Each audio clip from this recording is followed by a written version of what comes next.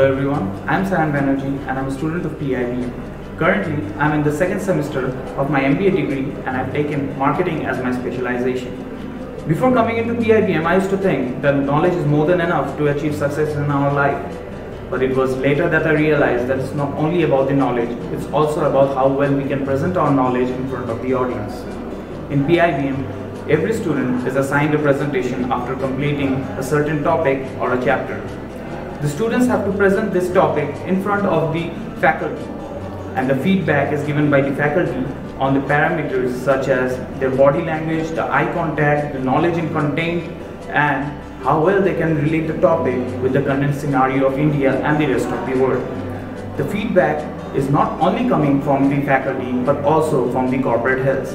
These corporate heads give feedback to the students on those parameters, and students are hence able to understand what the corporate world is expecting from the future managers. One other thing that has helped me grow my confidence over the last 1 year is the group discussion and personal interview training conducted here at PIBM. We all know how group discussion and personal interview are an important part of selection process during placements.